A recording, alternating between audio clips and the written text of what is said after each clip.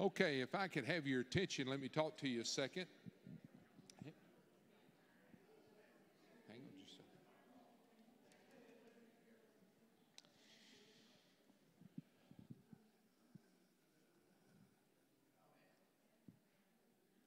Dr. Allen has some books out on a table out here, and I'm going to have him show you the books, and if you will, and talk to him, explain to him what they are. That way he knows more about his books than I do, but he does have some books out there that you can acquire that may help you go a little deeper into some of this, as if we're not deep enough already, okay? In your pew rack in front of you, all right, is a love offering envelope. Now, since COVID started, we have not been collecting an offering through the plates, so you just can put it in one of the boxes. But I would ask you to prayerfully consider, giving to Dr. Allen's ministry. He has a ministry. He is a professor there at the seminary, but he has a ministry also where he is working with preachers. But you give to him, and I know that he'll greatly appreciate that. We'll see that all of that goes to him directly. So please take one of these offering envelopes. You can give tonight or tomorrow night, whichever it may be. I want to pray for us before we start, and then I think Luke's going to lead us in a song. So let's pray together. Father, we thank you for our time together. And Lord, I pray now that you would open our hearts and our minds to the truth that's being communicated. And Lord, that you would give us a passion, Lord, about sharing the good news of Jesus Christ. And Lord, help us to stand firm in the beliefs that we have. Pray for Dr. Allen tonight as you use him, Lord, to teach us. Lord, we pray that you would give him the words and the understanding, Lord, to communicate that to us. And we pray all this in Christ's name. Amen. Let's stand.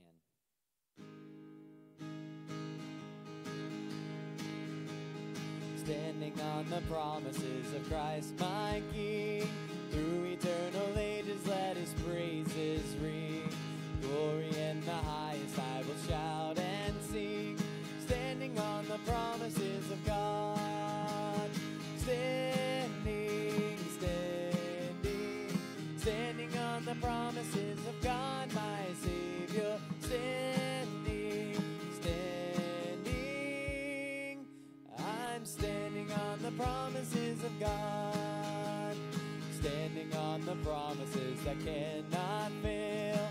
When the howling storms of doubt and fear assail, by the living word of God I shall prevail. Standing on the promises of God. Standing, standing, standing on the promises of God my Savior. Standing, standing, I'm standing on the promises of God. Standing on the promises I cannot fall, listening every moment to the Spirit's call, resting in my Savior as my all in all. Standing on the promises of God. Standing, standing, standing on the promises of God my Savior. Standing, standing, I'm standing on the promises of God. You may be seated. I had to get you right there.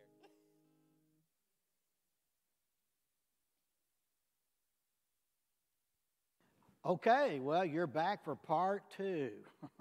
So, welcome back. The pastor mentioned the books that are on the table there. And so let me say a brief word about each one of them. And number one, there is the book called Whosoever Will. That's the title of the conference that we're having. This is a book that was the result of a conference like this that was held back in 2008 at First Baptist Church of Woodstock, Georgia, where Johnny Hunt was the pastor at that time. And there were a number of us who were involved in making presentations on a traditional understanding of Southern Baptist soteriology, the fancy word for the doctrine of salvation. And a part of that conference was a critique of Calvinism. And all of the papers that were delivered at that conference, including mine on the subject of limited atonement, is they're in this book. The first 5 chapters are, well, after a sermon in here, there's an introduction, and then there's a sermon in here by Jerry Vines on John 3:16, and then there are chapters on the 5 points of Calvinism, a critique of each of those points. We're going to talk about those today: total depravity, unconditional election, limited atonement, irresistible grace, perseverance of the saints. And so there's a chapter that critiques each of those biblically, all right? And then there are some chapters in the back half of the book, by just individual authors, on the subjects like the potential impact of Calvinistic tendencies on local Baptist churches. What about the public invitation in Calvinism? What about divine determinism and human freedom?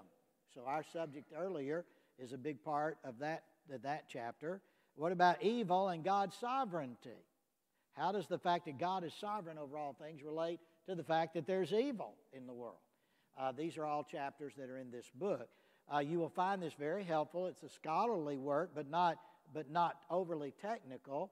There are a lot of footnotes for further research if you want to.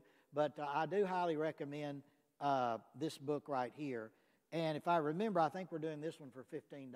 It's normally $25, but I believe that's correct on this one. The second book is entitled Anyone Can Be Saved. By the way, the Whosoever Will book, I edited this with Dr. Steve Lemke, who is a professor at New Orleans Baptist Theological Seminary. Anyone Can Be Saved is subtitled A Defense of Traditional Southern Baptist Soteriology. This book was published back in 2016. Along about 2013, there was a panel, or there was a group of Baptists who got together and produced kind of a doctrinal statement on traditional non-Calvinism in Baptist life. And then this book is a multi-author book. I edited along with Eric Hankins and Dr. Adam Harwood, and the three of us edited this. And I have a chapter in this book as well as the introduction.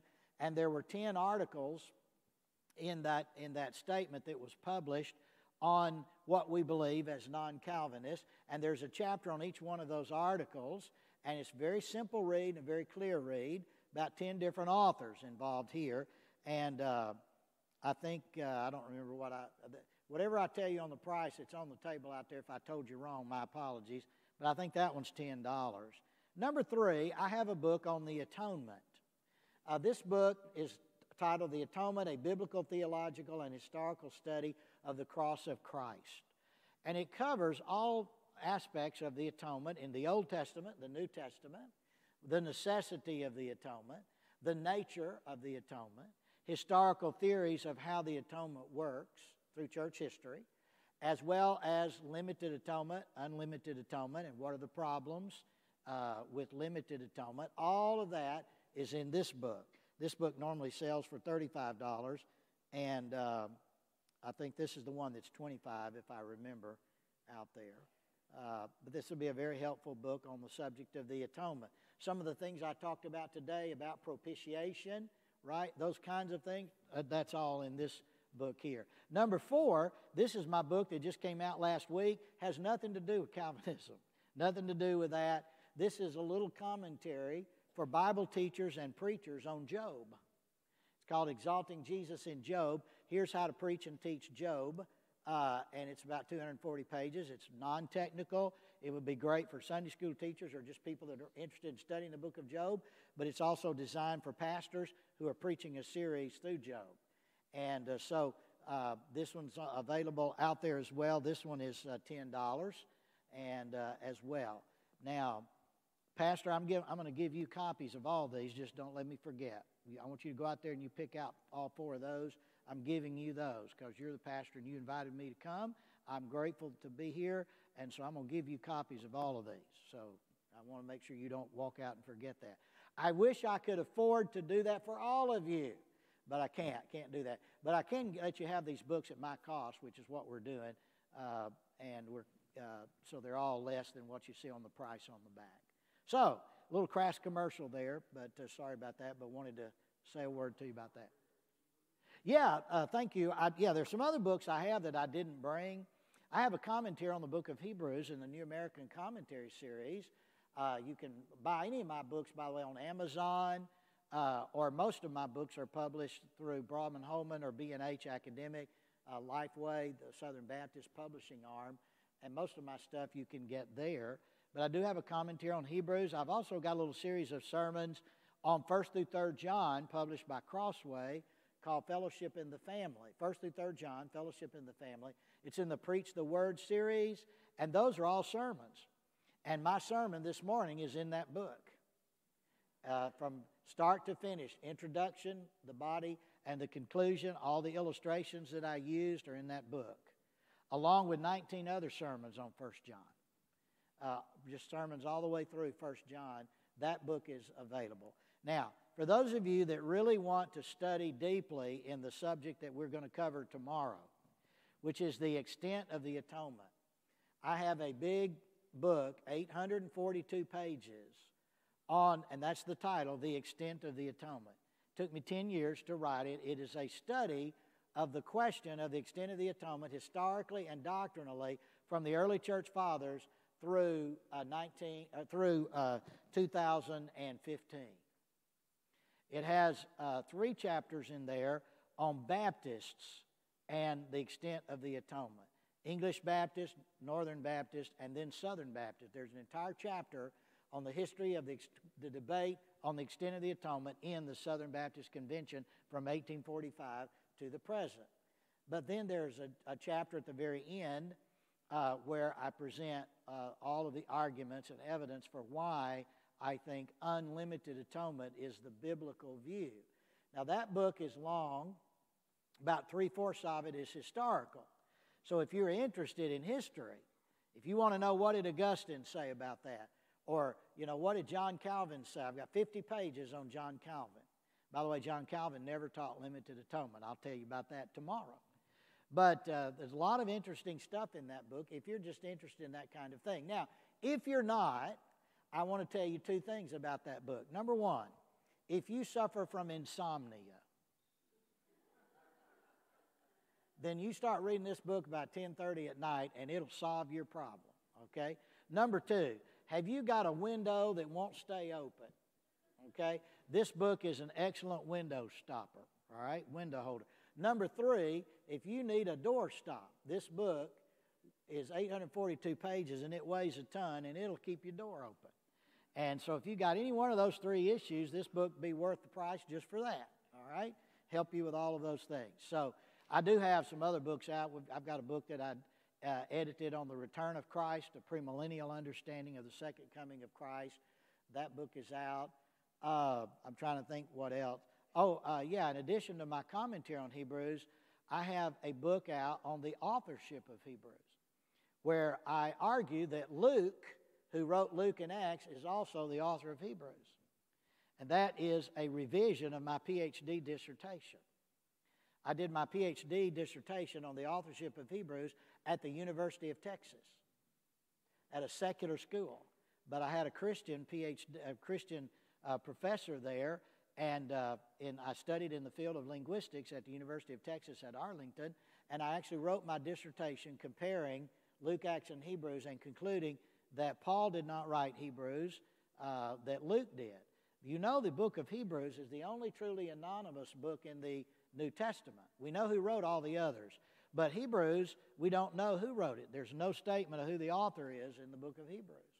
It's an anonymous book, and I'm arguing that stylistically, with the language and style, that Luke is the most likely author of Hebrews. So there's a lot of fun stuff there if you're interested in that too. So I don't know, I've got about a dozen books that I've either written or co-authored. These are 4. I've got about 8 others. I didn't bring send any or all of them, but if you're interested in any of those there, you can get any or all of those through Amazon.com. So, okay. Well, thank you for the crass commercial. Now, go to page number 3 on that handout. Let's talk about unconditional election. And before we do talk about that, let's begin. Let me remind you or refresh your memory on the issue of, or what's called the 5 points of Calvinism, right? Now, I'm going to talk more about this tomorrow, But this became a real big debate. The rise of what's called Calvinism and Arminianism is a 17th century situation, event. And so in the 17th century, in the 1600s, after the Reformation of the 1500s, into the early 1600s, you began to have debates among the Calvinists with those who were originally Calvinists but who felt like Calvinism was moving to an extreme, and they ultimately became known as Arminians.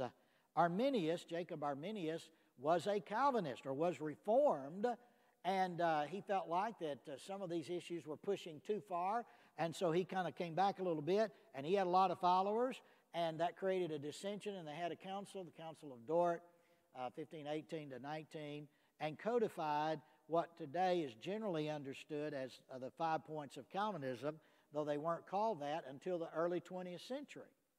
That's another interesting story all of its own. Everybody thinks the 5 points of Calvinism goes back to the Synod of Dort. It does not. It's a 20th century invention or acrostic. And so the acrostic that is used today popularly to describe the beliefs of Calvinism is the tulip acrostic. All right? Now this is in the other handout you have, Calvinism and Extending the Atonement, so we're going to get to that tomorrow. But and so this is in here, though, if you want to flip over and look at that along about page 2. The tulip acrostic's on the bottom of page 2.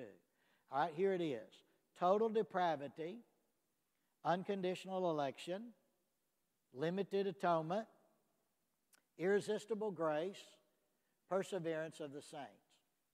These 5 statements, each one beginning with the letter T-U-L-I-P, the tulip acrostic is a memory device to describe the so-called 5 points of Calvinism that were codified at Dort and later, 30 years later, at the Westminster Assembly as well in London, and that have been the traditional ways of describing what Calvinists believe. Now, we're about to talk about unconditional election, but in order to understand that, let's talk briefly about total depravity. All right? The Bible clearly teaches that all people are sinners by nature and then by choice. No Orthodox Christian can deny that. It doesn't matter whether you're Calvinist, non-Calvinist, Lutheran, Catholic, Eastern Orthodox. All Christians believe, all Orthodox Christians believe that every human being born is born with a sin nature. And then as they get old enough to make decisions and choices, they choose sinful actions. So we are sinners by nature and we are sinners by choice. That's what generally describes the term total depravity. So in one sense, all Orthodox Christians believe in total depravity. What they don't believe is each other's definitions of what the Bible teaches about total depravity. So you're not going to find the term total depravity in the Bible. But the concept is there. All have sinned and come short of the glory of God. There's no one who is righteous, no, not one. The thoughts and attitudes of the heart, God said in Noah's day to Noah, God saw that it was only evil continually. These are all examples of many kinds of verses that we could give to describe the concept of total depravity.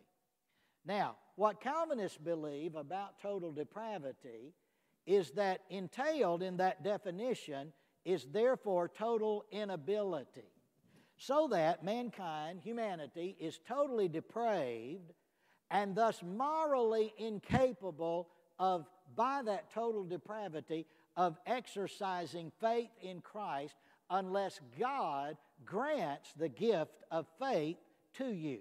Because remember, in Calvinism, you don't have free will, right? It's a deterministic situation. So, total depravity, according to Calvinism, teaches that you are sinners by nature, sinners by choice. We all agree with that. But that the nature of total depravity is such that you do not have the moral ability to believe in Christ unless God grants you that gift of faith. And unless God grants you that gift of faith, you would never believe because of total depravity. You cannot believe unless God gives you the gift of faith, because you don't have free will. Even when the gospel comes, the gospel itself, apart from the regenerating work of the Holy Spirit and God giving you the gift of faith, you wouldn't be saved. Total depravity prohibits it. So Calvinists believe in what is called total inability. Total depravity equals total inability. A moral inability to believe the gospel apart from God granting you the gift of faith and God regenerating you such that you will believe when you are regenerated. And thus, most Calvinists affirm what is called regeneration precedes faith. Not all. There's a minority of Calvinists who reject that because they read the Bible and they say, yeah, Ali, it's pretty hard. You know, the Bible tends to say faith and then regeneration. But Calvinism, as a doctrinal system, usually most Calvinists affirm regeneration preceding faith, logically and even chronologically, though they say it's a nanosecond, from regeneration and then you have faith.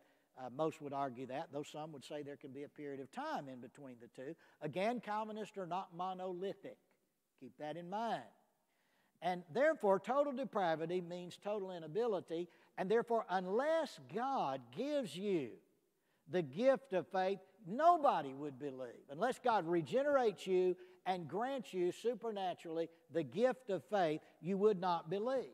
That's total depravity. Now, that leads Calvinism to teach unconditional election.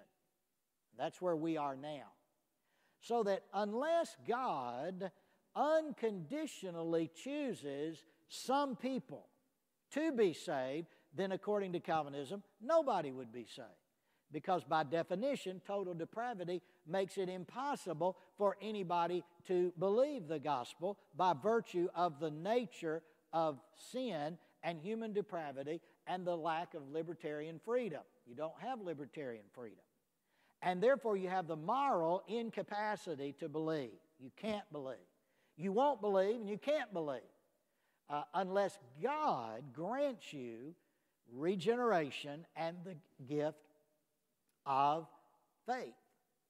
Now, therefore, because that's true, Calvinism argues, what God does is He chooses, by His grace, some people that God is going to save. And He elects some to be saved. He predestines some people to be saved. Now the question is, well, what criteria does God use to choose whom He will save? And all Calvinists will tell you, you can't know that. The Bible doesn't say. That's in the imponderables of God. You just can't know. It is unconditional because it's not based on anything God knows will be true of any of His elect once they are born and living their lives in time. It's not based on what they don't do or what they do or how sinful they are or how good they are. It's not based on any of that. God just arbitrarily chooses some people for reasons known only to Him. Calvinists will say, I'm sure God has His reasons, but God never tells us His reasons. So there are people out there that God has chosen, and those are the people, the elect. And God chose those people before eternity, or in eternity past, before creation, such that God determined of all people that would come, that would be born in this world, God determined before they were born who would be saved, whom He would grant the gift of faith to, and others, so-called non-elect, otherwise known in Calvinistic theology as the reprobate. That's a theological term to describe the non-elect, the reprobate, those who will not believe. Why? Because God doesn't grant them the gift of faith to believe, and therefore they won't believe, and thus they are the non-elect. Thus they'll be born, live, and die, and they will not be saved. All right?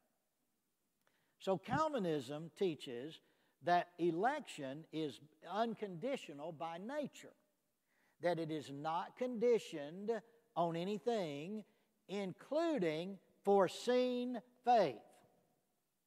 Calvinists reject the idea that election is based on foreseen faith.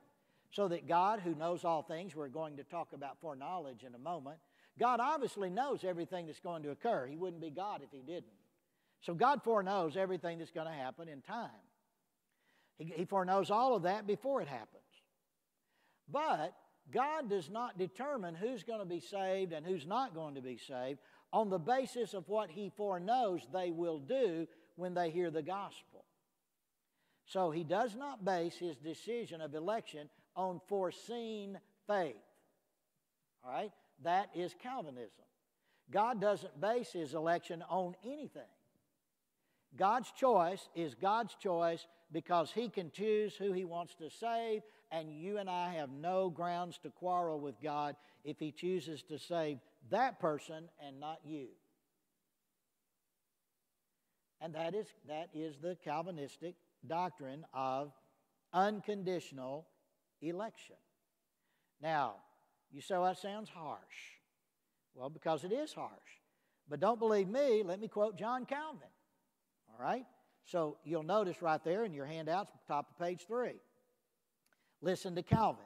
By predestination, we mean the eternal decree of God by which He determined with Himself whatever He wished to happen with regard to every man. All are not created on equal terms.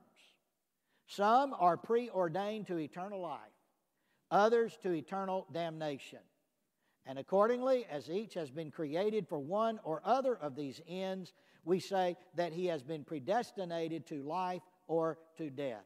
End of quote. Now, for those of you who are my Calvinist brothers and sisters, I want to remind you that's not David Allen, that's John Calvin. I'm just reading from the horse's mouth. This is the doctrine of Calvinism today. This is what Calvinism affirms. Now notice the other quote from Calvin. Some are predestinated to salvation, others to damnation. Regarding the lost, it was God, His, capital H, His good pleasure to doom to destruction.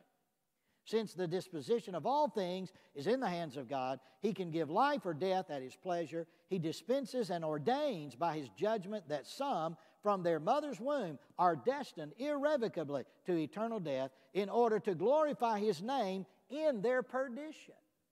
End of quote. Now I'm going to tell you what that means. It ain't pretty. What Calvin is saying is that when God determines before somebody is born that they are going to be in hell forever, God makes that determination as a part of the way to glorify His own name.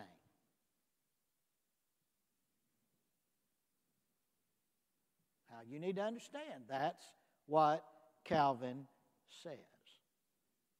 Now, so as a result of this, to put it in R.C. Sproul's words, faith is a necessary condition for salvation, but not for election. Reformed theology sees faith as the result of election. Election comes first. God elects in eternity past. Then He gives faith, He grants faith to His elect in time. And so your election to salvation is in eternity past, but the gift of faith and regeneration so you can exercise that faith is the gift that God gives in time. This is what Sproul is saying in his book. Now, there are not a lot of passages, I say a lot, there are a few actually, passages that Calvinists turn to try to argue this doctrine of unconditional election. Now, by the way, there are other ways, those of us who are non-Calvinists are going to answer all this, right? We're just not there yet. I want to give you what the Calvinist is teaching, and then we'll come back and we'll talk about alternative ways of understanding the doctrine of election. So, Calvinists often appeal to Romans chapter 9 as evidence for unconditional election. And in Romans 9, you have, in Romans 9 verses 6 and following, verses 6 through 13, is usually the passage that they go to. And here it is, I printed it out for you. Now, it is not as though the word of God has failed, because not all who are descended from Israel are Israel. Neither is it the case that all of Abraham's children are actually his descendants. On the contrary, your offspring will be traced through Isaac. Now, remember, Abraham had another son, right, Ishmael, but God did not choose to trace the messianic line through Ishmael. God chose Isaac. So notice that we're talking about corporate issues here. Ishmael and his descendants, Isaac and his descendants, and later in the chapter, the Gentiles, the non-Jews. So, verse 8. That is, it is not the children by physical descent who are God's children, but it's the children of the promise are considered to be the offspring. Verse 9. For this is the statement of the promise. Now he's quoting. At this time I will come, and Sarah will have a son. And not only that, but Rebekah conceived children through one man, our father Isaac. For though her sons had not yet been born, yet or done anything good or bad, so that God's purpose according to election might stand, not from works, but from the one who calls, she was told, the older will serve the younger. As it is written, I have loved Jacob, but I have hated Esau.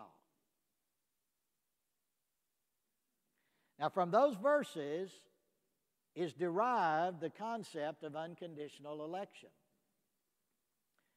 Now, those verses don't teach unconditional election. Now, the Calvinist, of course, says, well, of course it does. It's right there. It's clear as the nose on your face. God chose one. He chose Jacob, and he rejected Esau. He chose one, and he didn't choose the other. And therefore, they affirm that this means he chooses some people for salvation and others not for salvation. But look at the text carefully.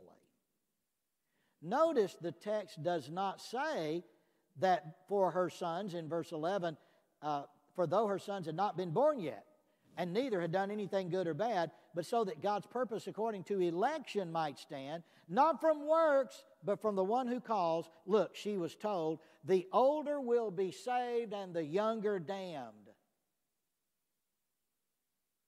Oh, is that what it says? No. What does it say? Right there, black and white, in your Bible. Don't even believe what I've written. If you don't trust me, look at your Bible. What does it say in verse 12? The older will serve the younger. There's nothing about personal salvation in this text. Calvinists are reading that into the text. They are taking what is a corporate issue, the descendants of Esau and the descendants of Jacob. Paul is speaking corporately, and then they are saying, but he's also speaking individually, and this is an argument for individual election, for unconditional election. All Calvinists, by the way, affirm that. This is one area where all Calvinists are lockstep. There is no Calvinist who does not believe that Romans 9 teaches unconditional election. There is no Calvinist who does not believe unconditional election. To put it the other way, all Calvinists affirm unconditional election, period. If you do not affirm unconditional election, you are not a Calvinist.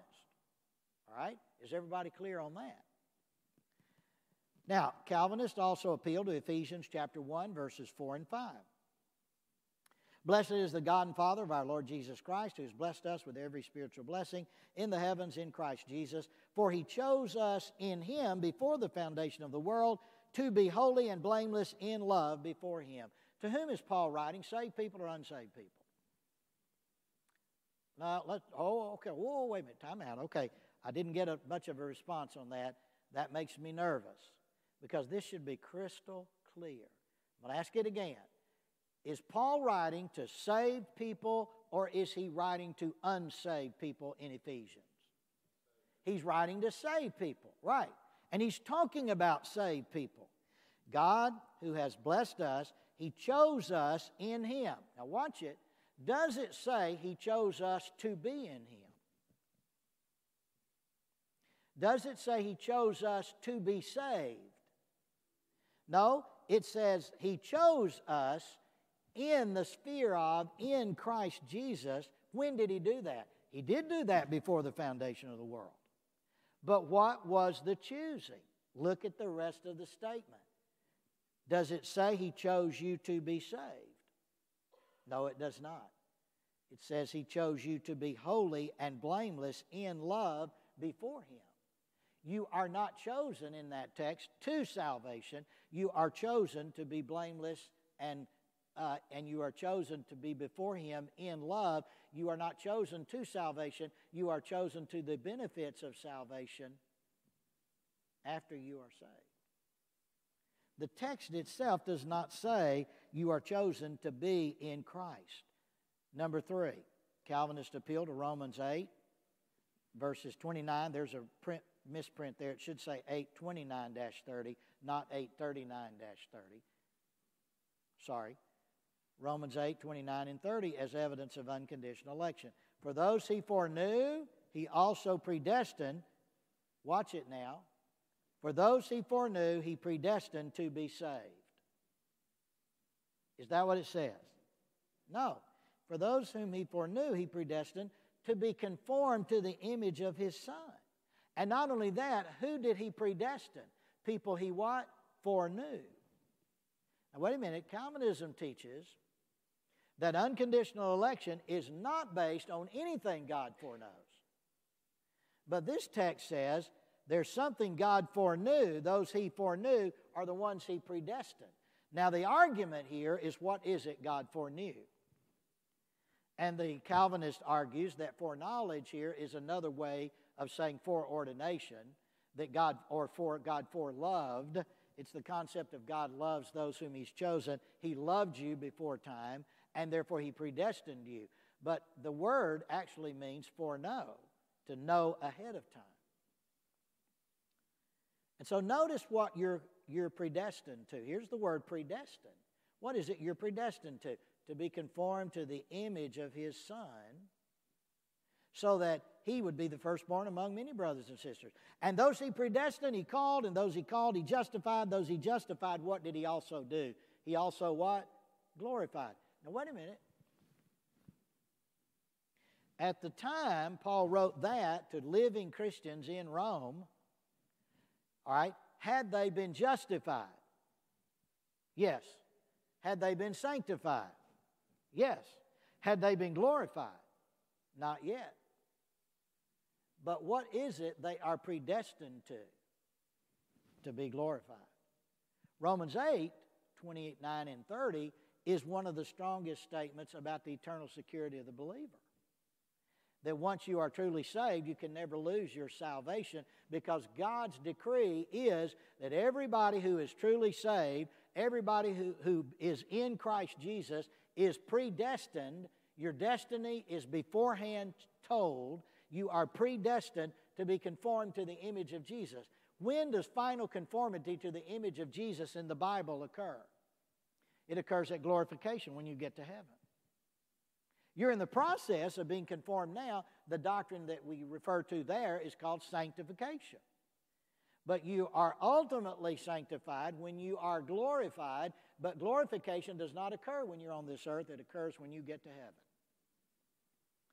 And so my point is that all of these texts that Calvinists use to teach unconditional election actually don't teach unconditional election at all.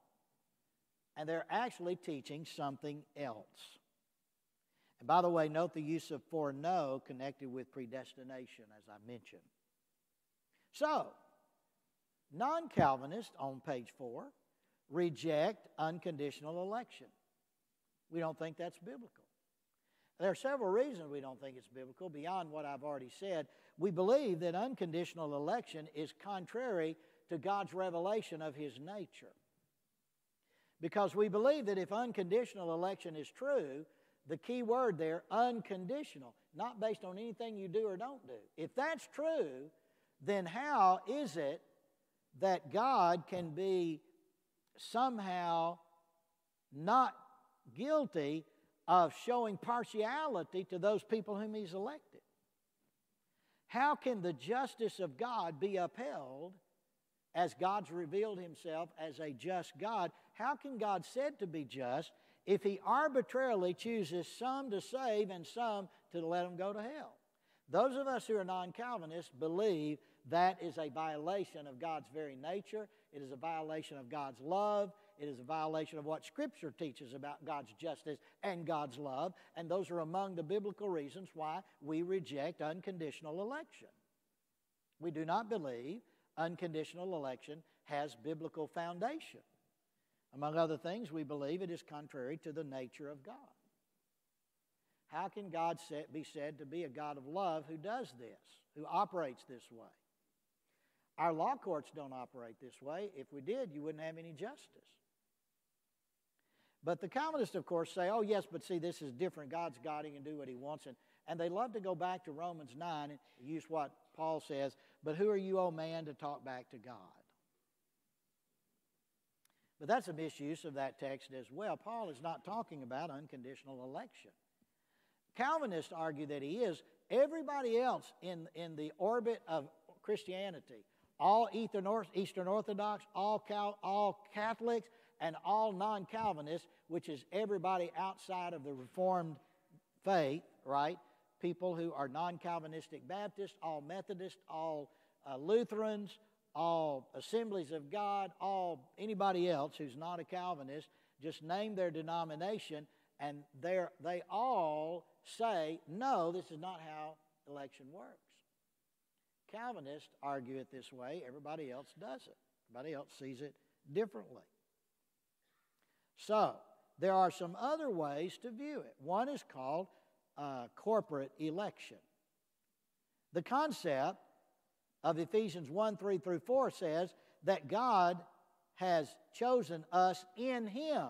Jesus is God's elect, and all who are in Christ are among the elect because they're in Jesus. Their salvation is determined to be final salvation, and they're going to make it to glorification. Why? Because Philippians 1:6, he who began a good work in you will complete it at the day of Christ. And this is a notion that's called corporate election. So individuals who are saved by virtue of grace through faith in Christ, but then they are in Christ Jesus, and all who are corporately in Christ Jesus are referred to as the elect. And so this is the concept of corporate election. Now, there's no question this kind of election is taught in the Old Testament. All election in the Old Testament is corporate. And then there's another method or another interpretation that you can take. Page 5, election is based on or in accordance with foreseen faith. This is contrary to Calvinism. You've got some non-Calvinists who affirm corporate election. You have other non-Calvinists who affirm election according to foreseen faith. All of the first 350 years from AD 100 to AD 3, late 300s, early 400s with Augustine. So for 300 years, all of the early church fathers, virtually all of them held to this understanding of election. God chose those He foreknew would believe in Christ. They are the elect. And that is a legitimate interpretation of Romans 8 and 2 Peter 2:1 and Ephesians 1, 4 and 5. That is the viewpoint that says election does indeed have to do with salvation. So here, non-Calvinists, Arminians particularly who hold this view, agree with Calvinists that whatever election is, it's electing people to salvation. Calvinists believe it occurs unconditionally. Arminians and other non-Calvinists argue that it occurs in accordance with foreseen faith. So now this is not identical to corporate election. Now we're in another kind of election. Election is corporate. That's one option. Another option is it's based on foreseen faith. So you got two different options in the non-Calvinist world. So now you've got three ways of interpreting the concept of election, at least three ways. Unconditional election, that's Calvinism. Corporate election, that's non-Calvinism, understanding election to be corporate, those who are in Christ. And personal election to salvation, which is based on foreseen faith. Those are three options. And then I gave you really option number 4, that election has nothing to do with to be saved. Election has everything to do with those who are saved, and that election and predestination concerns final salvation and glorification. So now you got a fourth possibility. So, you've got choices there. One of those choices is the Reformed choice, the Calvinistic interpretation. The other three are interpretations held by various non-Calvinists. Right? So, I believe that all three of those have, you can make a case for all three of those, but my personal leaning is I think the corporate concept is true, and I think ultimately election and predestination is to the benefits of salvation. It's not to salvation, it's rather to glorification. That's where I personally stand on this. But you'll have to determine, how do you interpret this? Different people read this and interpret it different ways. All right? So let's talk briefly about predestination and foreknowledge in the 15 minutes we have left, and then we'll do Q&A. So predestination, notice the notes. The issue that is often missed in the discussion of election is how one becomes elect. In the Calvinist model, the elect are those who are selected by God for salvation. Other Christians regard election as God's choice of the conditions of salvation. God says repentance of sin and faith in Christ must occur for you to be among the elect, or His choice of a people, those who freely repent and believe. This is the corporate notion of election, but not individuals. Now, the Greek word behind predestined is the word prohorizo. It's a compound word, pro, before, and horizo, from which we get our word horizon. It's the Greek word for to see or to view. So here we're looking at predestined is to see ahead of time. It appears 6 times in the Greek New Testament. No word translated predestined appears in the Old Testament. Predestination is not even a prominent theme in the Bible. The word faith appears 475 times in the English Standard Version, the ESV. The English word predestined appears only 5 times. So whatever predestination is, God's not making a big deal out of it. And all 5 occurrences of that English word predestined occur only in the New Testament, never in the Old Testament. The word means to come to a decision beforehand, to determine ahead of time, to decide upon ahead of time. So the question is this: do these 5 New Testament verses indicate precisely what was decided beforehand? Well, let's look at them. Acts 4:28. God had determined to do whatever your hand and your plan had predestined to take place. This is in reference to the cross of Christ. So here's no reference to predestination to salvation. Rather, it's the cross of Christ which God predestined. God decided in advance would take place. Number 2, Romans 8:29 and 30. We've already looked at it. What is it people are predestined to? To be conformed to the image of God's Son. They're not predestined to salvation. Ephesians 1:5 on page 6. He predestined us to the adoption as sons through Jesus Christ according to the purpose of His will. In Him we have obtained an inheritance, having been predestined according to the purpose of Him who works all things according to the counsel of His own will. What are we predestined to? They're not salvation, but the benefits of final salvation. Notice the concept of adoption. So we are informed, believers are informed, that they've been predestined to obtain an inheritance. That's final glorification. So predestination refers to what occurs to believers or what they receive, not how they become believers. So, in summary, predestination refers to 5 things. God predestined the cross of Christ. Believers are predestined to be conformed to the image of Christ. Believers are predestined to be called, justified, and glorified. Believers are predestined for adoption, and believers are predestined to obtain an inheritance. Predestination does not refer to God electing some people to go to heaven and some to go to hell. Predestination does not refer to God electing some people to salvation and others to damnation. Predestination does refer to those already saved. God determines those already saved will reach final salvation. Now, I submit to you that analysis makes perfect sense and is commensurate and compatible with what Scripture teaches. And that is a way to understand all of this apart from Calvinism. You don't have to understand it in a Calvinistic framework. So let's quickly talk about foreknowledge. Obviously, Romans 8:29 links foreknowledge and predestination. So let's just talk logically for a minute together. Okay, number one, you tell me, does God foreknow all things, yes or no?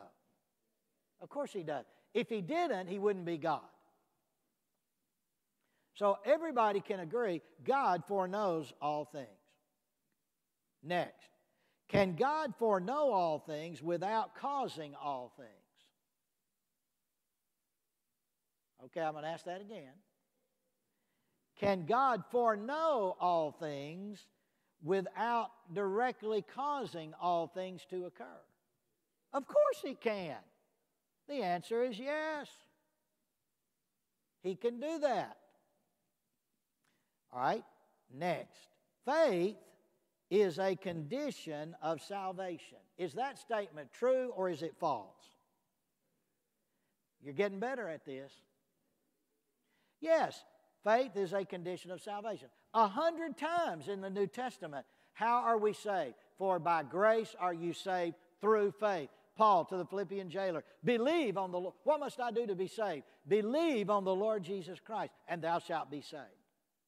100 times in the New Testament, God has annexed a condition on anybody being saved. What is that condition? Say it with me. Faith in Christ. All right, let's do that one more time. God has annexed a condition on salvation. Salvation is not unconditional. God has annexed a condition on salvation. And that condition is, say it with me, 3 words, faith in Christ. Right?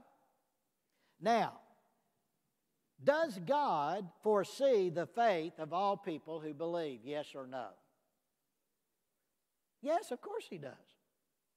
Does God foreknow and foresee, regardless of whether God bases election on that or not, take that off the table. Does God know who's going to believe and who's not going to believe, yes or no? Yes, He does. Is foreseen faith then necessarily the ground of salvation? It could be, but it's not necessary that that's the case. Is foreseen faith the ground of salvation? No. Is foreseen faith the ground of election? Some say yes, it is the ground of election. Those non-Calvinists who believe that foreseen faith is what God uses to determine who are His elect, they do believe this. So the answer to this question is some say yes. Right? Now, another statement. God foreknows all things that will be. Is that yes? Is that a yes or is that a no? Yes. Nothing will be because He foreknows it.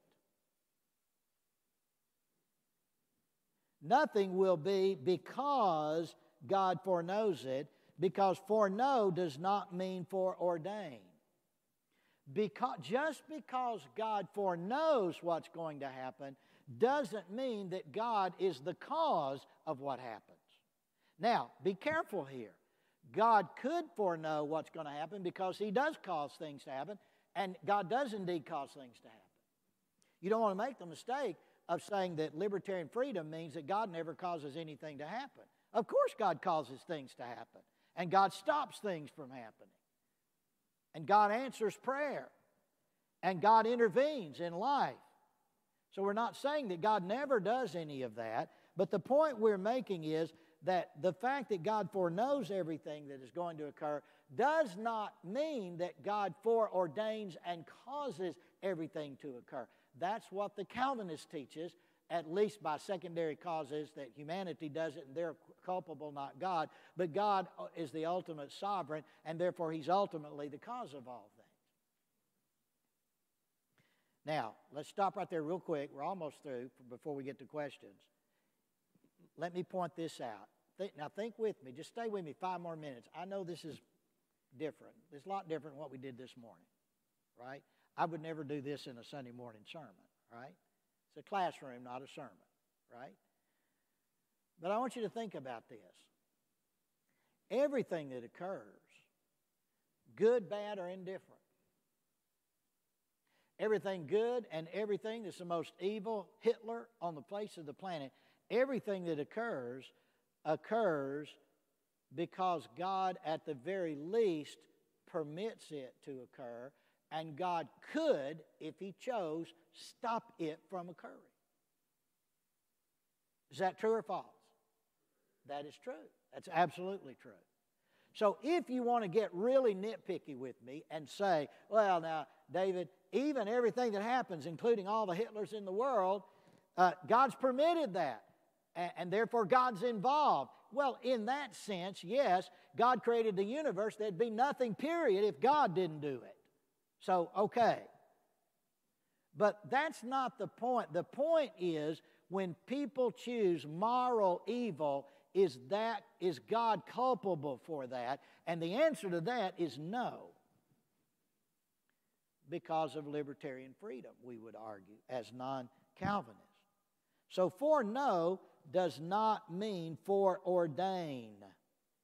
It does not mean that. So the object of predestination, bottom of page 6, is not faith, it's not salvation, at least in the sense of entering salvation, being by means of regeneration, justification, etc. I would argue the object of predestination is glorification. That's what Scripture says God has predestined us to. It's at least a legitimate understanding of the concept of predestination or election. So, I would say that foreseen faith need not be the condition of election. It may be. You say, well, David, I believe it is. You're in good company. You've got a lot of people who do. On Monday, Wednesday, and Friday, I believe it is. And on Tuesday, Thursday, and Saturday, I'm not so convinced. I waffle back and forth on this one. But one thing is clear. It is certainly a legitimate interpretation to say that the doctrine of election in the Bible is God elects those that He foreknows will believe in Christ. That's a legitimate interpretation. You may disagree with it. All Calvinists disagree with that. But it is an interpretation. You may say, I don't agree with it, I think that's wrong, but it is a legitimate interpretation. But now think about it this way. Foreseen faith need not be the condition of election. However, faith is the condition of salvation. Right? So faith is the condition of justification. And if God decrees that faith is the condition of salvation, why could He not decree it's also the condition of election? And the answer is He could do that. And there are many Christians who say that He did. Election is not the less sovereign if conditioned upon foreknowledge of faith. It's not any less sovereign if it is based on what God foreknows.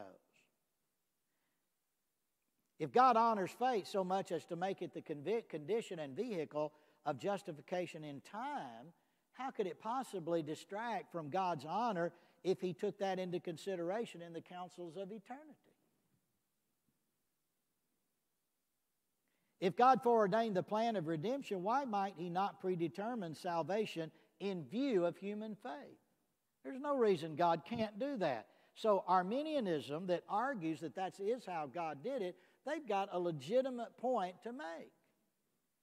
That could very well be how God does it.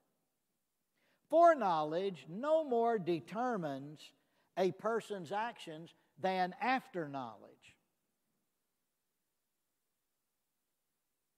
You heard about the Aggie who bet on the football game and lost, and then he bet on the rerun and lost again. Sorry, my apologies. That was ugly. I had not said anything ugly until today, till now. I'm in the wrong church for that. How about if we just talk about Longhorns then? They're the one. All right. Forget I said Aggies, just go to Longhorns. Okay? I'll do that even though my son was a graduate of UT. Okay, I'll still do that. Longhorns, right? Okay. Forgive, kiss and make up, okay? Look, foreknowledge no more determines a person's actions than after knowledge. If you watch the game recorded after it's already been played, the fact that you're watching it and there's a recording of it has nothing to do with what happened on the field. What happens on the recording did not cause what happened on the field. And if you were God and knew what was going to happen on the field because you are God, that no more entails that you caused that to happen any more than the after knowledge caused it to happen. Do you follow?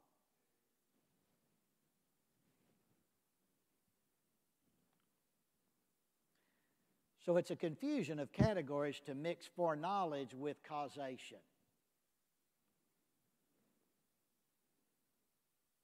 Okay. Now, 631. There you go. I got through everything I wanted to get through on this subject of election, predestination, and foreknowledge. Wow. Okay, that was a lot. I agree.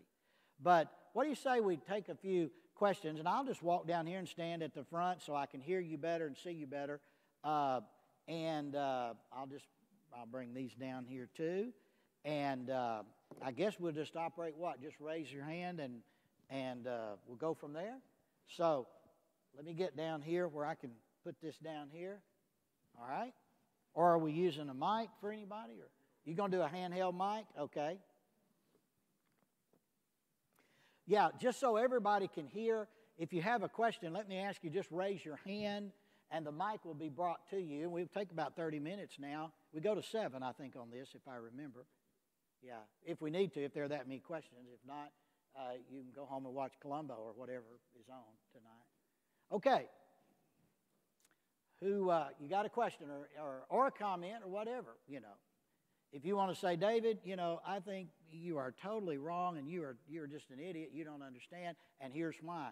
You're not going to offend me, okay? If you got a question or a comment. Over here, this lady, over here. My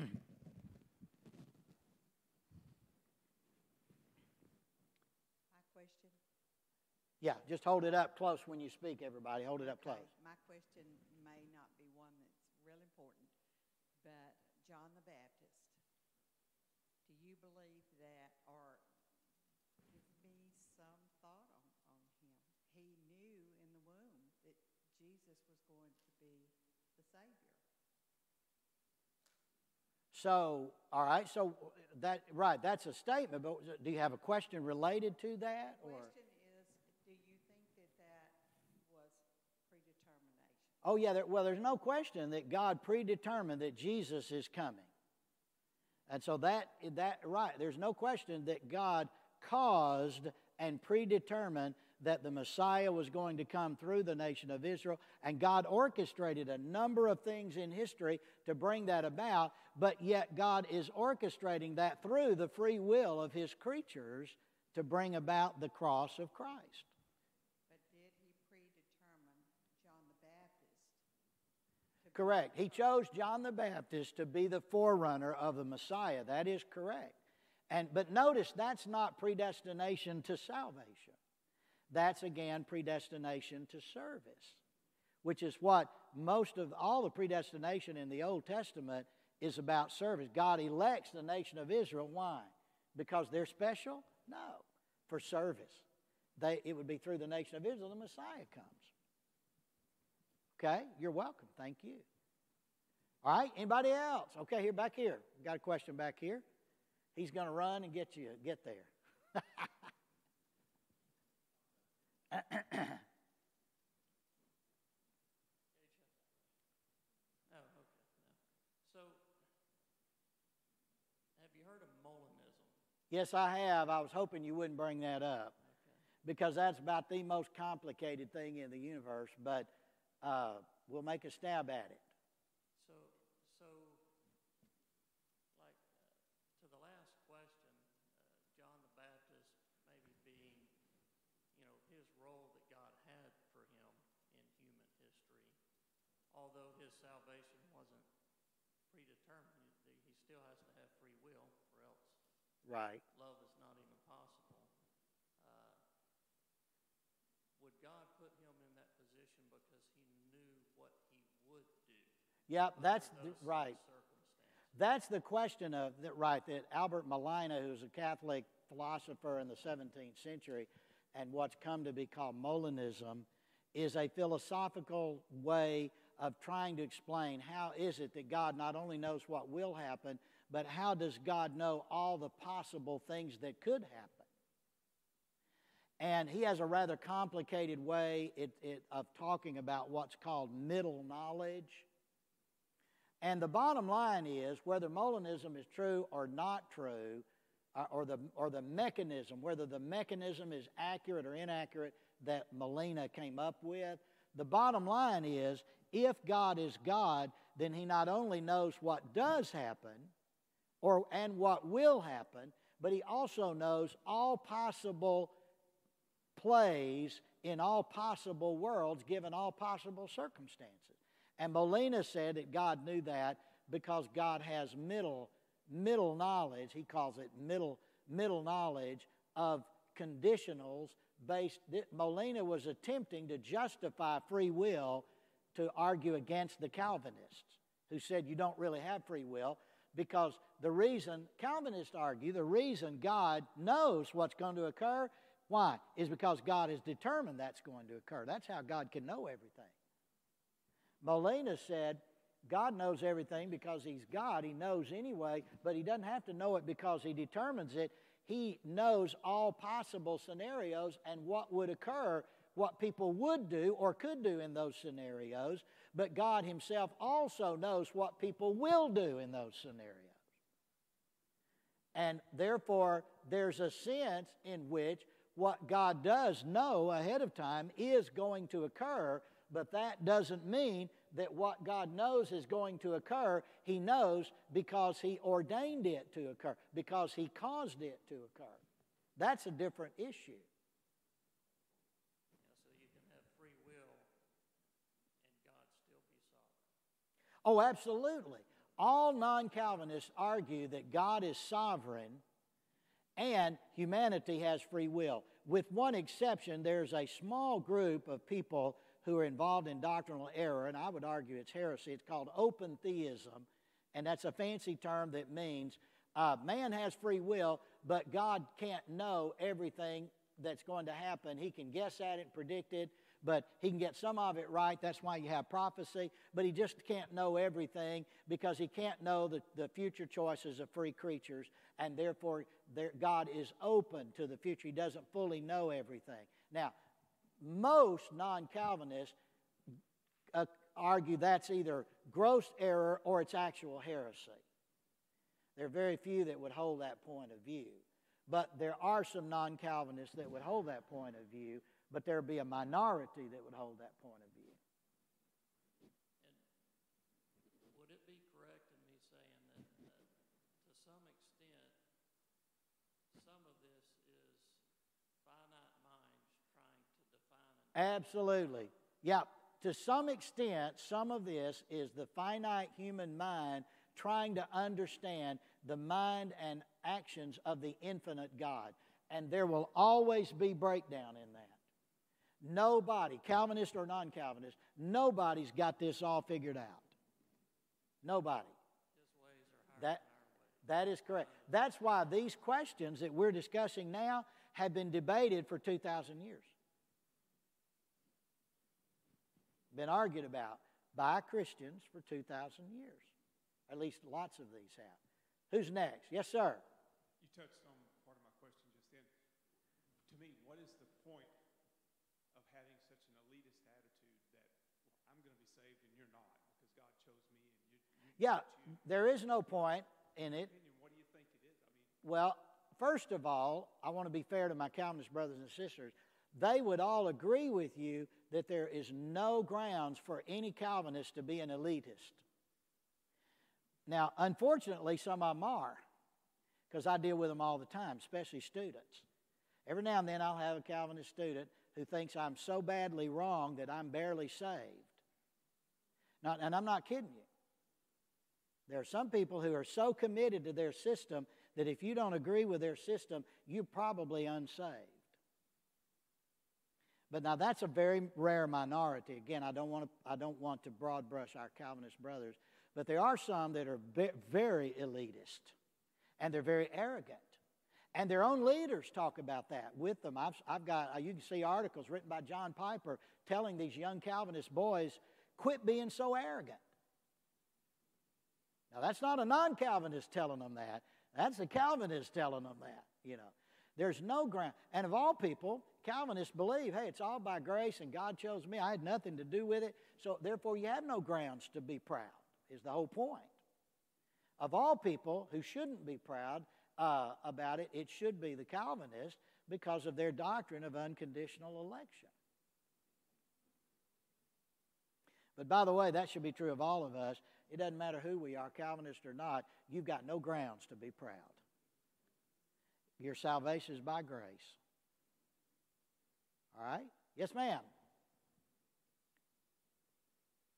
A little bit more to that point, like what would they say about the rich young ruler? Like that Jesus offered him, and we don't really know what his choice was, but would they argue Jesus didn't know what he was going to do, or Jesus was making an example of him? I guess the point is, how do you be an evangelist? What is the point of it other than, I've heard what they say a lot of times, right. We're just doing what God tells us. But what's the point of that? All right, let me answer that from a Calvinist perspective, and then let me answer it from a non-Calvinist perspective.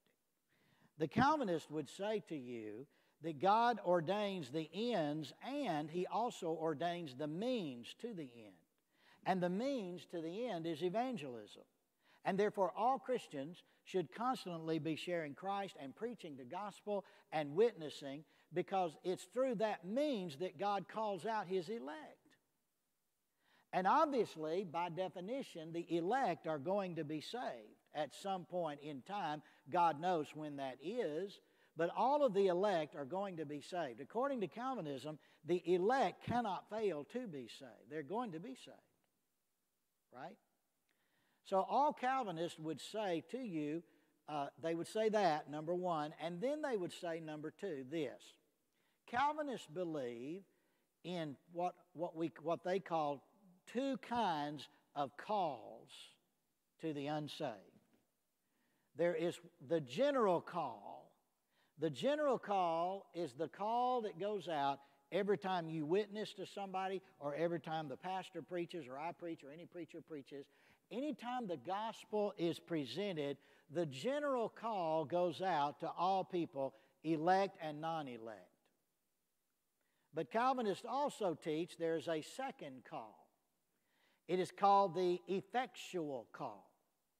And Calvinists teach that when the effectual call goes out to the elect, that God regenerates the elect and grants them the gift of faith so that at that point they can believe, and they always do believe.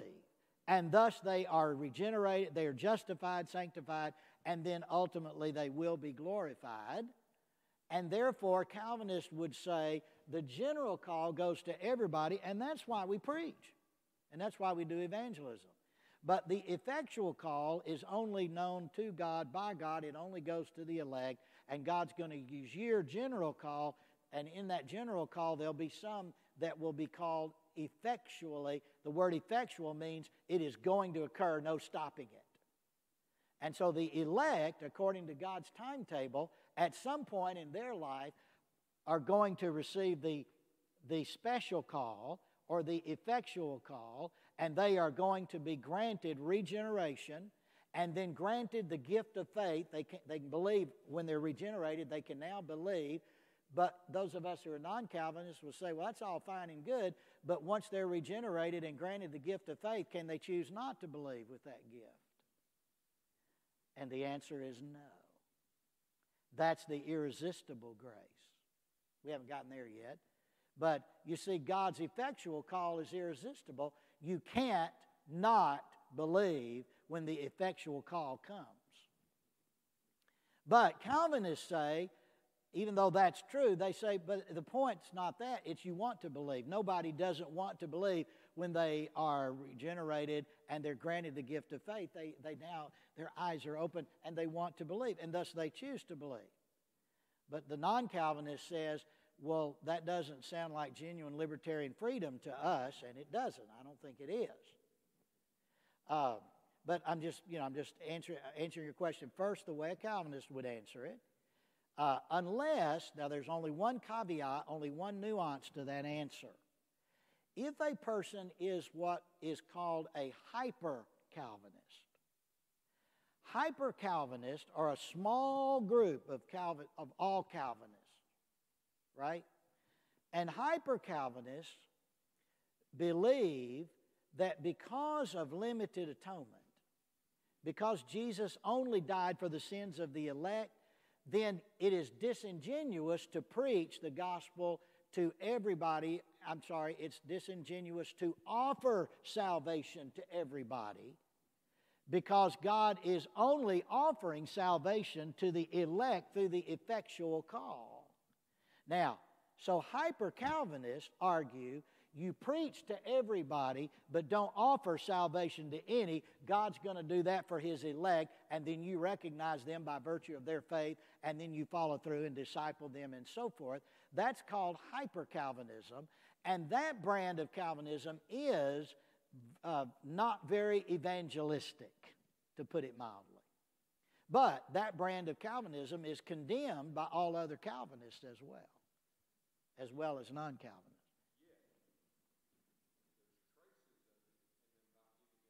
Correct.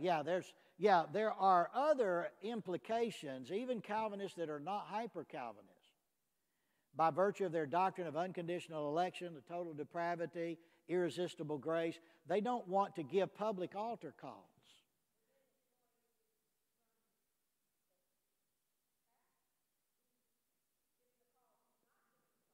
Well, the call is the preaching of the gospel. Let's talk about that first.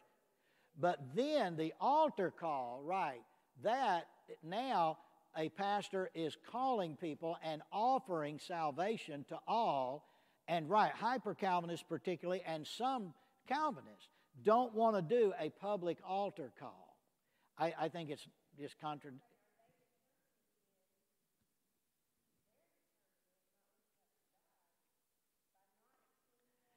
Well, in a sense, I think you're right. In other words, if Calvinism is true, if unconditional election is true, then it doesn't matter whether you give an altar call or not. The people that God wants saved are going to get saved, period. And that's the whole point. That's why they argue against, many of them argue against altar calls. Others argue that it's manipulation.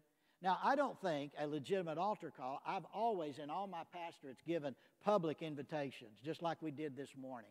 For 22 years, every church I pastored, I gave a public invitation, or what's called a public altar call. I don't think that, as long as that's done with integrity, and as long as you don't get up there and do what my friend did on Christmas Day when I went back home when I was a young pastor, and he was staying in town, and I was going back to visit family in Georgia, and I asked him to preach for me in my church on Christmas Day. And on that day in Dallas, it was about 1983 or something like that, and it was that particular Christmas, it was so cold. I mean, it was terribly cold, and the heat wasn't working right in our church. It was frigid in there. And he got up and preached on Christmas Day for an hour, and then gave a public invitation, and they sang 16 stanzas of Just As I Am. And he said, until somebody comes, we're not closing down this invitation. Now, by the way, I never invited him back. And by the way, when I got back from that trip, my people said, Pastor, we love you. Don't ever invite that guy back. And so that's an obvious example of manipulation. And you can easily do that. But that doesn't negate the reality of an altar call. You can manipulate a sermon. Right? But that doesn't mean we don't need to preach sermons. So, good questions. Yes, sir. So within Calvinism, where does the Holy Spirit fit in? Because, is that just... Right. What's the role of the Holy Spirit? What's the role of the Holy Spirit? Okay. Here's the answer. The role of the Holy Spirit is in regenerating the elect. So when the effectual call goes out, the Holy Spirit is the one who comes upon the elect and regenerates them. the term that is used there, in a monergistic fashion. God alone does it. God, the Holy Spirit, does the work of regeneration, which, by the way, non-Calvinists believe that God, the Holy Spirit, also does the work of regeneration. There's no difference there between us. But the viewpoint is that the work of the Holy Spirit, He regenerates the heart of the elect, and then He grants them, works in them to grant them the gift of faith. And now, based on the death of Christ for their sins, because they're among the elect, the Holy Spirit has granted them the gift of faith, and therefore they do believe, hence irresistible grace. They will believe. They cannot not believe. They have to believe. But there is the role of the Holy Spirit does the work of regeneration.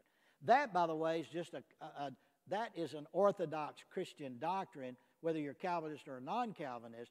The argument is over, does God do the work of regeneration prior to your faith? Scripture indicates that faith leads to regeneration, not vice versa. Correct, because you can be convicted, but do nothing. Exactly. You can have conviction, but not saving faith. Correct. Saving faith. Faith in Christ is saving faith, and that's what saves. Yes, sir, over here. Under the Calvinistic theology, are you believed to be non-elect at the point of death? In other words, if I understand, let me paraphrase and see if I've got your question correctly. You're saying if someone dies and they've never believed in Christ and they die, does that mean that they were among the non-elect? Is that what you're asking? The answer is yes. Okay. Yeah, if someone dies without Christ, then there is no hope after death. All Orthodox Christians believe that too. So, by the way, we're talking not about an infant. We're not talking about somebody who's mentally challenged. We're talking about a person who's mentally and physically healthy. They live their life. They have the wherewithal to understand right and wrong, and they die without receiving Christ. What happens to them? Well, the Bible says they do not go to heaven. They do go to hell. And the Bible says that obviously they were an unbeliever, and therefore Calvinism would say they are among the non-elect. And by the way, even non-Calvinists would say that, because by definition in the New Testament, the word elect is always used to describe all saved people. And so if a person dies unsaved, that's true. They're not elect. They're not elect to make it to final salvation because they never were in Christ. But they're not elect because God didn't choose them. They're not elect because they rejected Christ. There's a difference. Do Calvinists seek to improve the relationship with Christ after salvation? Yes, they do. Calvinists, generally speaking, take very seriously the role of discipleship. This was true of the Puritans. If you read the lives of the Puritans, most of them were Calvinists, not all of them. There were some Arminian Puritans. They were in the minority. Most Puritans were Calvinists. But the Puritans, for example, took very seriously the importance of discipleship for new believers. Absolutely. But so do non-Calvinists, or at least should. All Christians should take that seriously. After we're saved, Matthew 28, 19 through 20, discipleship. Discipleship. We got time for a couple more. You're doing great. You're doing great. All right, I see a hand back here. So how can a Calvinist have peace that he is one of the elect? Many don't. That's a part of the problem with their doctrine of perseverance of the saints, because some Calvinists wind up looking for evidences that they're elect. That's what caused the Puritans, many of them, to become so morbidly introspective that they never could have any peace. And some Calvinists will actually tell you, you really can't know that you're elect until you actually get to heaven. Then you can know, but up to the moment of your death, you really can't know. Now, I think the Scripture clearly teaches you can have assurance of your salvation in this life, because it's not based on whether you have signs of election. It's based on what Christ promises. You come to me, I'll never cast you out. And so you can have assurance based on what Christ said without trying to look, do I have all the evidences of being elect like some people in history have tried to do? How pervasive is Calvinism in Southern Baptist circles? Well, And is it gaining or degrading ground? well, for the last 20 years, it's been gaining ground in Southern Baptist life. There are many reasons for that. First is the influence of some key leaders, both non-Southern Baptists and Southern Baptists, who have influenced the younger generation of college and seminary students. So John MacArthur is a big example. R.C. Sproul was a big influencer. And then people like John Piper, big influencer. People like Al Mohler, president of Southern Seminary, big influencer. People like Mark Dever, pastor of Capitol Hill Baptist Church in D.C., a big influencer. And there's J.I. Packer, who just died a year or two ago, from England, big influencer. All these people are 5-point Calvinists. And they were all either were or are, those that are living, and they're all very influential. And so many of the young college students were saved under the Passion Ministry, the Passion Conferences, and were taught. All those teachers at Passion Conferences are Calvinists, and they're basically teaching Calvinism. And then they wind up going to Southern Seminary, and Southern Seminary is very Calvinistic. And some of the other seminaries are becoming more and more Calvinistic because the professors are now 10, 20 years into this. They were young. They were 20-year-olds 20 years ago, and they were influenced. And now they're 40-year-olds, and they have their PhD, and they're coming in to teach, and they're coming in as Calvinists. And so there is a growing Calvinism within the Southern Baptist Convention. And then they go out into churches, and they go out as youth ministers. And churches aren't very careful sometimes of clearly identifying where potential staff members are, what they believe. They don't interview them carefully enough. They don't ask them, look, are you a Calvinist? What kind of a Calvinist? Do you affirm limited atonement or not? How are you going to operate here? And so they come in and they start teaching the teenagers. And they start teaching them everything John Piper wrote. And the teenagers are impressed. And John Piper's brilliant. And all of a sudden they're all converted to Calvinism. And then their pastor, who's not a Calvinist, winds up and teaches something that's contrary to Calvinism. And all the teenagers are saying to mom and dad, our pastor's wrong there. Well, what do you mean he's wrong? Well, he's teaching this and this is not. Well, where are you getting that? Well, John Piper says, and now you got churches split over that. Now what I just described is happening in hundreds of Southern Baptist churches, hundreds of them, because they call me. I can tell you 100 examples of this kind of thing where, now the Calvinists will say, hey, look, it's not our fault that y'all are non-Calvinists. They believe their view is true. So we're the ones that are wrong theologically, and that's why they don't have any problem coming in and teaching. They believe it's true. But the church doesn't, or the pastor doesn't, or they call a pastor who's a Calvinist. And then he begins to move the church to a Calvinistic understanding of things. He begins to move the church from a traditional congregationalism to an elder-led church. And then that elder-led, they don't mean for it to happen, but osmosis is, that's not a word probably, but a verb, but you wind up, by virtue of osmosis, the elder-led becomes elder rule. So now you got 6 men in the church that run everything. You have no more business meeting, and they can hire and fire, and you don't have anything to say about it.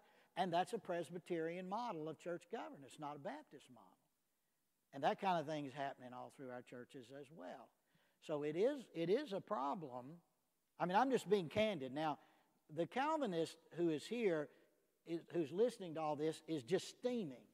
I mean, he's just mad because he said, well, that's not the whole story, and so he'd want to get up here and rebut all that, right? But I'm just telling you, I've been around I didn't fall off the turnip truck yesterday. I just sound like I did. But I've been around Southern Baptist churches a long time, preached in lots of them, taught many students over the last 30, 35 years, and there's a growing Calvinism among the younger generation. I'm just telling you, you know, it's happening. There are many reasons. I just named a few. Those aren't the only reasons, but those are some reasons. Okay? Maybe.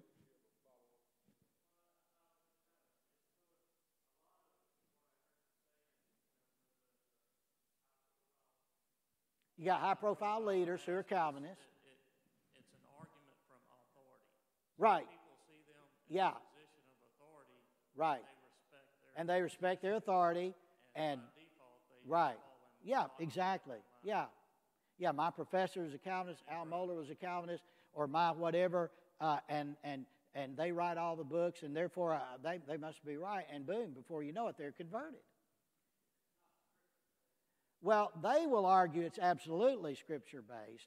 Yeah, but I would argue, I talked to a lot of Calvinist students. I remember one time in my office, and I said, do you believe in limited atonement, that Jesus died only for the sins of the elect? Yes.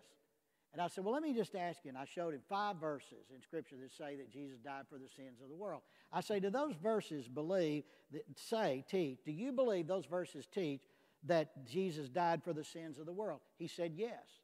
I said, so you don't believe in limited atonement? He said, no, I do believe in limited atonement. I said, well, in light of Scripture, why? And he bald-faced told me, because John Piper does.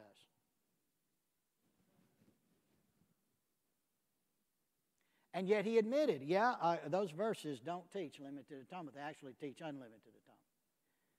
Now, that's a Calvinist would say, yeah, but that's just one stupid example. You're choosing one example, and there are a lot of us who read our Bible better than you do. Well, okay, fine. But I'm just pointing out that some of this is chalked up to the influence of an authority in a young life, and they haven't yet fully worked through their theology, and they kind of fall into it, and it's everybody talks about it, and the books are written about it, and the conferences are held, and it makes logical sense. My goodness, the tulip, it just makes perfect sense.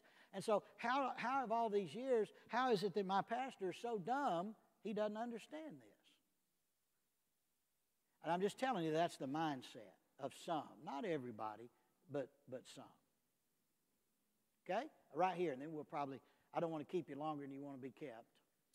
So what do we do with all this information? Are we learning about Calvinism because at the very bottom of it, these people are not saved? Because I haven't met anyone, everyone I know that's Reformed or a Calvinist did not originate that way. They kind of gradually went into it. That's a good point. And so are we learning this to kind of combat and say, no, you're giving a false gospel? Or what do we do Well, with that information? partly so. I would not say that Calvinism is a false gospel. Now, you will hear me say tomorrow that I do believe that the doctrine of limited atonement is a distortion of the gospel. And I will say, I've said that for 15 years, and it irritates Calvinists who affirm limited atonement, but I do believe that with all of my heart. But what we're doing today is trying to communicate sound doctrine. And there is room for debate on some of these issues. In my opinion, there's less room for debate on some. But there is room for debate on some of these issues. But either way, Christians need to understand the basic issues. That's why your pastor wanted to have this conference. And that's why I'm here. You know, I'm not just interested in debating people. I'm not here just because somebody wants to debate at all. I'm happy to debate if they want to. But basically, Calvinists are very good about presenting their understanding. And so I'm just simply trying to say, here's the other side of that picture. And Christians need to understand both, so then you make decisions of what you believe. Right. Good question.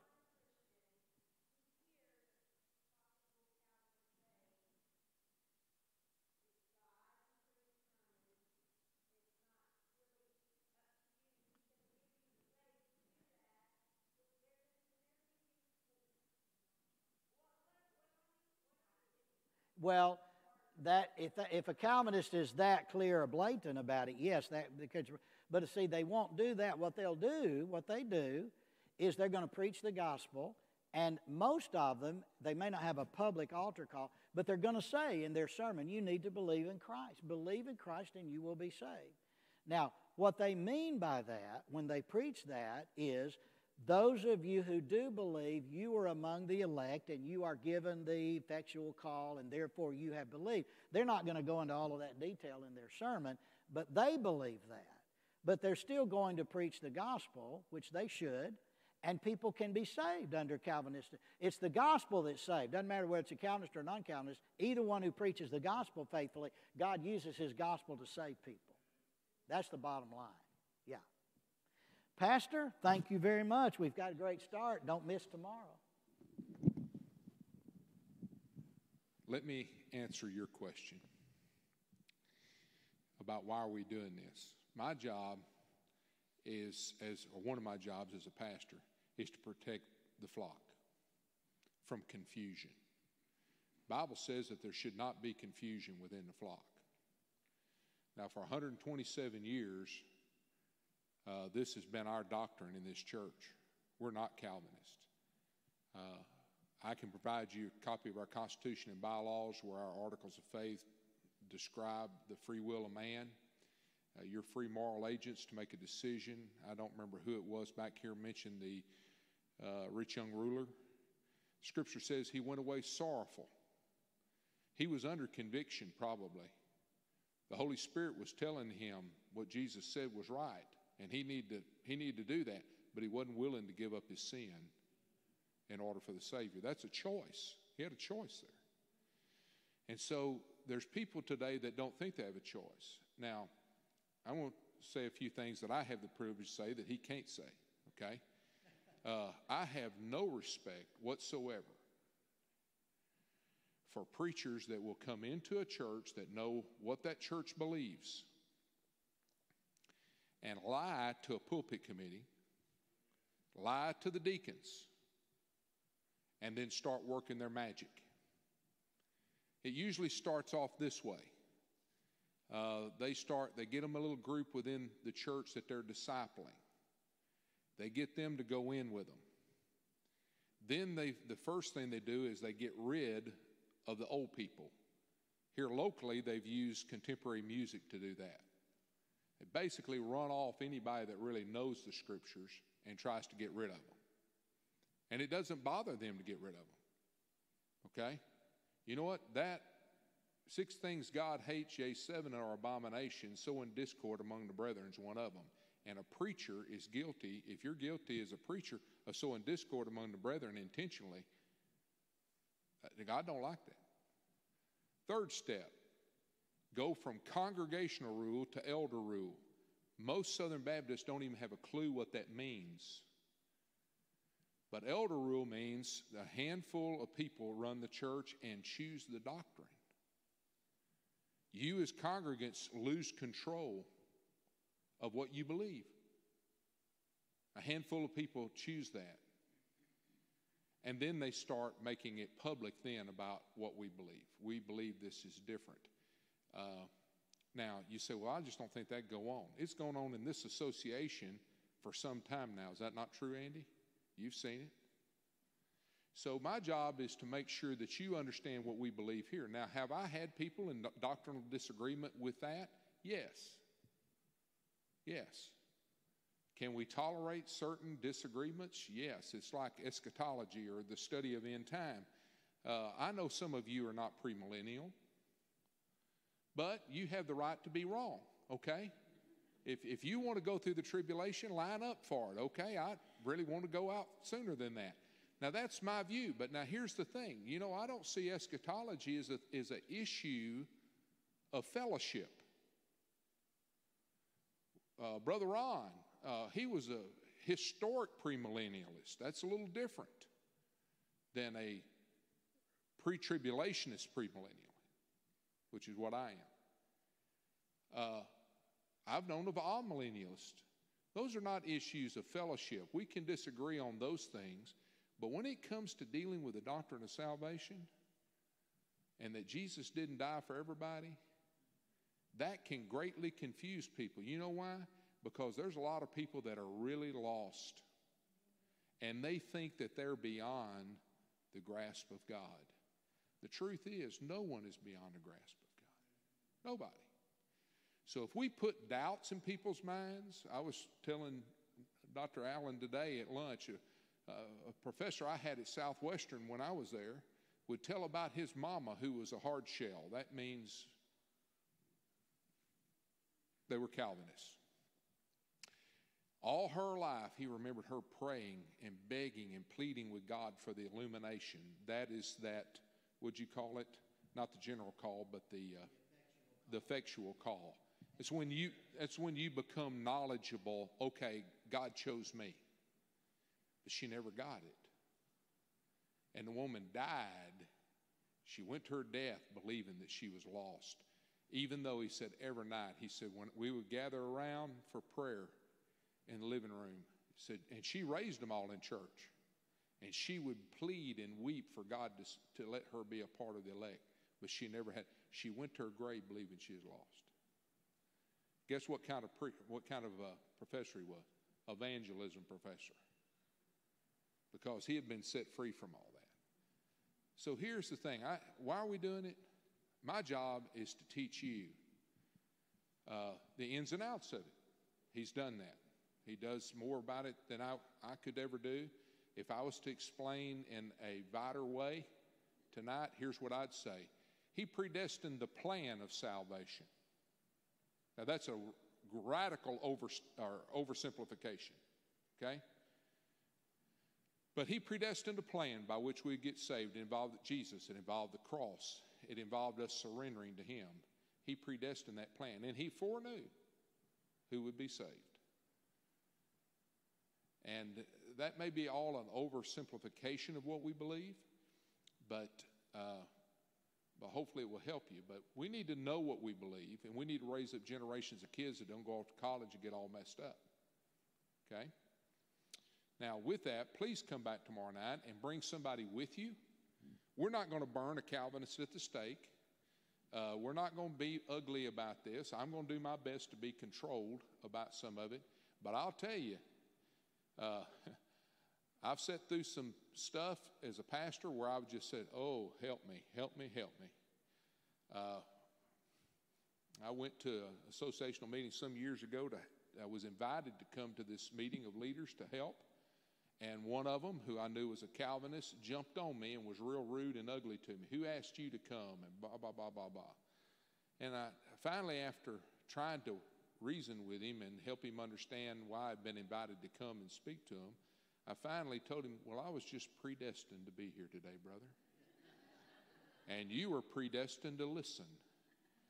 And I was predestined to leave just as soon as I can after I deliver this information to you. And he shut up. Because, see, if you really believe what he says he believes, he wouldn't have been asking those questions that way. He would have just accepted, God's brought this man here to help us in this time. Okay? So let's don't be ugly about it. I'm not trying to teach you to hate people or be mad at people. But can I tell you something? I'll soon be 59 years old. I don't know how long the Lord will let me stay here. I don't know how long you'll let me stay here. But to quote a lot of old preachers that disciple me, leave a place better than you found it. Well, here's the truth. I found it in pretty good shape. It was in excellent shape when I received it. And I don't want to leave it to a generation of folks that don't know up from down when it comes to theology. So understand that that's my heart, is to make sure that the future generation knows what we believe here. Okay? Let me pray for us. Father, I thank you for the time tonight to study your word and understand the interpretations that have been so well explained. Lord, I know that some of this is very deep theology. It's far beyond my understanding. And Lord, I know that sometimes it felt today that, you know, we question, why are we studying about other people and what they're doing? But the same is today, we need to see and know and understand that we can stand strong and give a defense of our faith. Lord, I pray that as we go forth from here, that we would reach out to others within the congregation, Lord, and maybe even friends, and invite them to be here tomorrow night. We pray for a good understanding of these issues, Lord, that we may be firmly committed to sharing the faith. I pray, Father, for your goodness to rest upon the Howell family tonight, Lord. And Father, we ask now for you to encourage them and strengthen them during these difficult times. Lord, bless these that have gathered here tonight, Lord, and bless Dr. Allen for his leadership. And we pray all this in Christ's name. Amen. Don't forget the love offering, and don't forget the books out in the colonnade.